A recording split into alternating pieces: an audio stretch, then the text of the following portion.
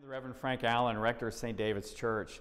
This Sunday is the first Sunday of Advent, the Sunday of a new church year that we celebrate by remembering that Jesus is going to come again. He comes to our lives daily.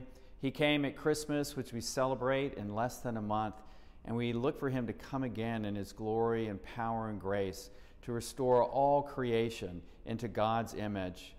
I encourage you to come this Sunday, to keep a holy Advent, to open your heart to be expectant and to watch with excitement and love for Jesus coming into your life and into the life of the whole world. We'll also be making Advent wreaths after the 9:15 service, so I encourage you all to come and worship and give thanks and to look for Jesus. Thank you.